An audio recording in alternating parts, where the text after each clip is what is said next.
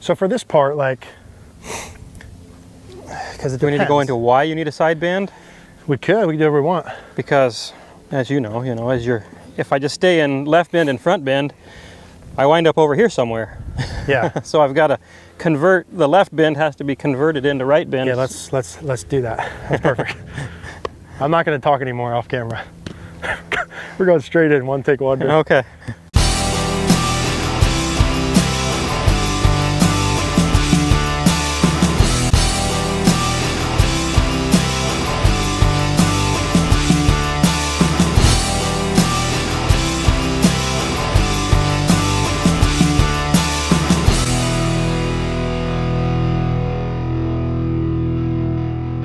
All right, Milo, so let's talk about how to start the downswing and what the upper body does. There's a couple pieces that we want to talk about, kind of macro motions. Perfect. Well, earlier we talked about how the lower body reflexes. Yep. The upper body does the same thing. You're gaining a little bit of bend this way in transition. Yep. Your pelvis is reflexing, everything's reflexing. Yep. And then it quickly bounces from reflexing into right side bending. Love it. Okay. And so, and for those who don't know, right, in here, okay, if you're standing straight up and down, right, a reflexing would be your upper body bending down towards the ground, right? Bending over more. It's simple terms. Yes. Yeah, okay. The second part of that is obviously there's a tilt here, right, or there's a side bend. And so as you start your downswing, yeah, exactly. So there's a can we say maintenance of left side bend? Yeah, it's probably maintained. Just to start. And I'm gaining a little bit of flexion in my pelvis. Yes. So I'm bending from here a little bit, just to start. And so this left side and left shoulder is staying lower in early transition. And then as we go, there's going to be this right side bend. It's going to be introduced. Yep. That would be kind of the second phase of it, right? If exactly. The flexing part is part one. This is happening at the same time. Yeah, it's all happening simultaneous and it's pretty quick. But yeah, I like to break it up for it's what's happening. It's reflexing, it's left side bend, left shoulder staying lower, and then right side bend would be kind of part two. And then there's going to be a turn. Yes. But the turn part isn't really independent, is it? No, the turn is not coming from the upper body. The turn is coming from down below. Yeah, right. So the downswing starting from the lower body pieces we talked about, that's really what's causing the torso to do the turning. Yeah. So there's three things going on. There's the flexing, there's the side bend, there's the turning component. Now, before we dive into feels and drills and how to go through these, guys, let's take a look at a couple good players and show you how they do these three motions.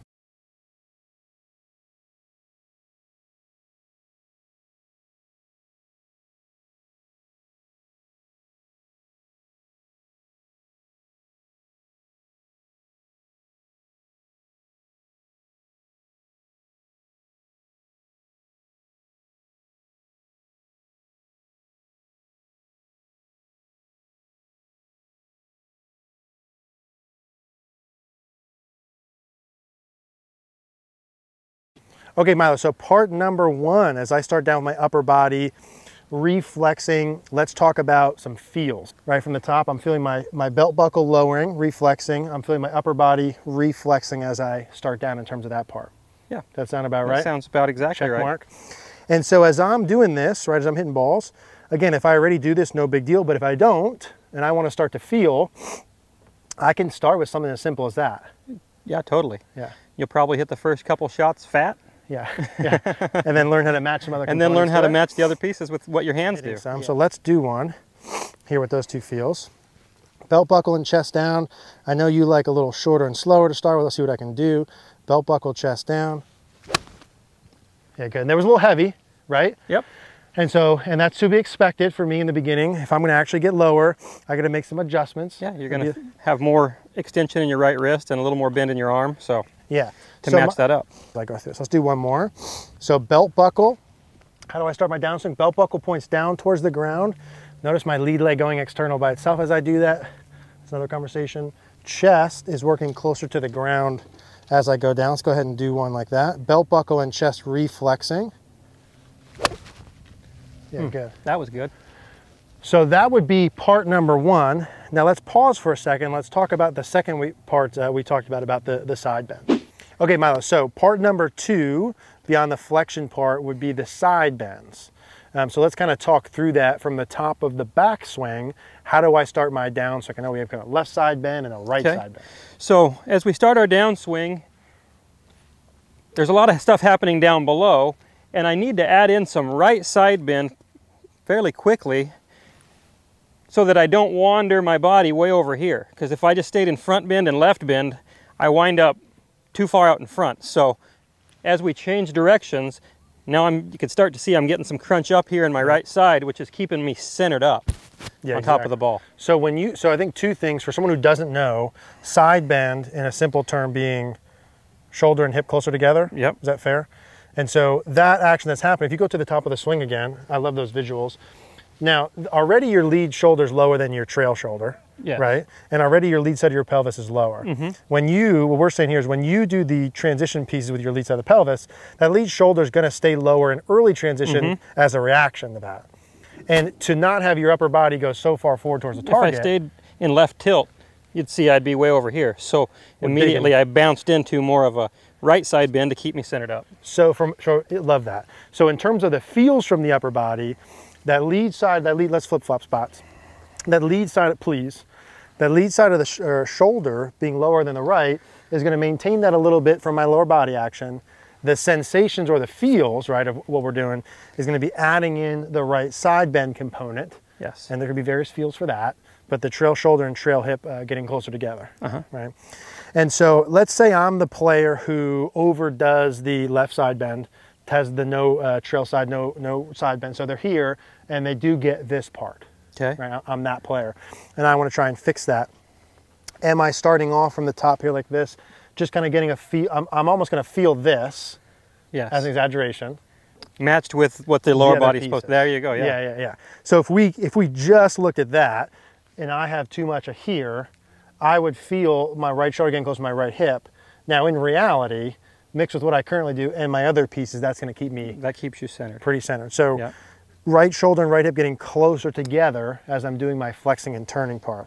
So my belt buckle and chest go down towards the ground. My right shoulder and my right hip get closer together. Yep. Can we kind of put those as part one and part two? That's perfect. So let's go ahead and do one here with that. And again, I'm not, depending upon what I'm currently doing, I'm not maybe thinking about all this at one time, but just for the sake of examples, that feels really good and athletic. Belt buckle and chest down, right hip getting closer to my right shoulder in early transition. Let's go ahead and do one. Right hip and right shoulder closer, chest down. Yeah, and that feels really good and really athletic. And even though I'm putting effort into thinking about doing it, it feels effortless, if you will, and kind of natural and athletic, which is right up your alley. That's what I do. And so that is the second part, the side bend. Let's break here for a second again, and then we'll talk a little bit about the rotation piece.